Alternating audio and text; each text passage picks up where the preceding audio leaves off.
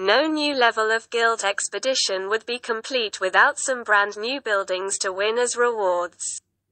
The primary reward for the guild expedition is the Forgotten Temple. It is a powerful limited building which provides impressive boosts for your attacking and defending army, as well as a bonus to forge point production.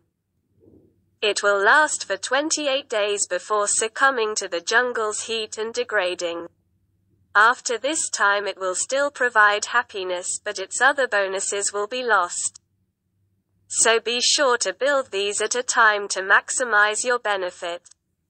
To assemble the Forgotten Temple, you will need fragments you can gain at every big encounter on the map, every fourth encounter.